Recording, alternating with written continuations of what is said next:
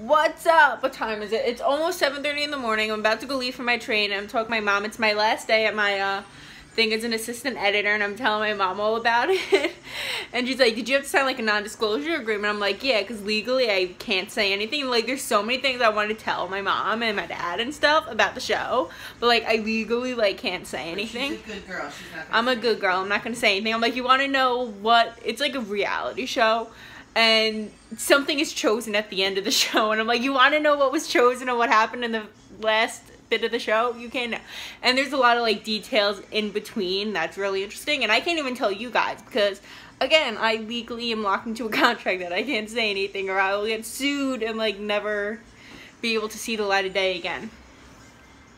Oh, it's gonna be fun when I see my family on Father's Day. They're like, so what happened? How was it? I'll be like, I edited. That's about all I could say. Well, that's my cushion. Okay, so pick which one you want to open first. This one This says one. open first. Okay, I want to see if you can follow directions. Apparently not. That's Joe's. I got all your favorites. Chocolate, peanut. Oh my God. Jeez, I'm set for a couple of weeks here. We can't see. We can't A see. couple That's days. for the man cave downstairs, right? Pierre Rocher. Look at this guy. Just peanuts and pistachios. Oh, I can tell you don't have that. Why? It should be fine. Just be careful with it. Oh my God, more? Here you go. What are you, the king of nuts? Stick to the bottom. King of nuts, man. There's some coupons in the bottom. There are. Yeah, I need those back. T-shirt. Mustang Sally. Open it. See the Couple Mustang? here. Look. Oh, Cool. shit, Daniela. How come Nice. he got better than I did for Mother's Day? Oh man, you got. So tomorrow I leave for camp and I'm having a conversation with my mom because a lot of the people who are going to be going to the camp are like from Europe and stuff, and I realized that basic American words that like we don't realize as slang because it's just so ingrained in us. We've like known it since we fucking started speaking the like English language, like American version.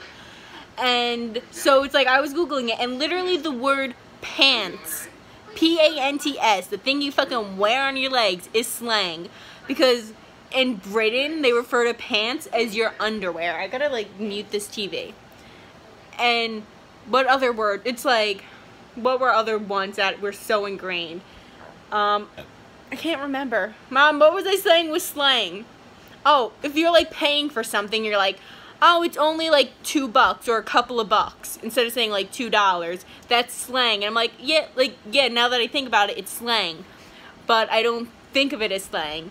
My first day there, I want to talk in just American English. Just all the slang words, like every sentence. And they're just going to be like, what are you saying? And I'll be like, what? I'll be like, oh my God, what's like a word for it's really hot out? I don't know. What's a slang for that? Because it'll probably be really hot out. It's sizzling. No. Or let's say it's cold tomorrow for whatever reason. She'll be like, it's really brick outside for like summer. And they'll be like, what do you mean it's really brick outside? That's my favorite slang word, is it's really brick outside when it's really cold. I feel like that's just like an East Coast thing. Maybe, I don't know. But that's my favorite slang.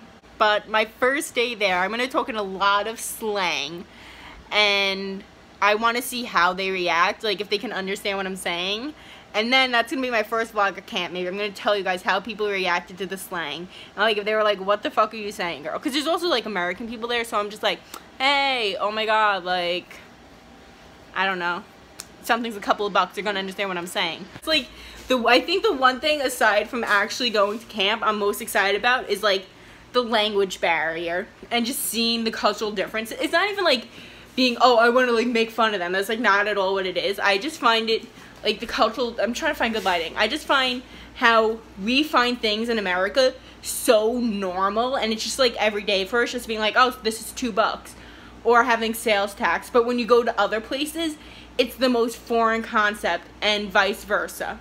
So if I say, oh my God, it's so hot I'm wearing pants, people are going to be like, I hope you're wearing underwear or something if someone's from Britain. So it's going to be interesting. I'll let you guys know how it goes.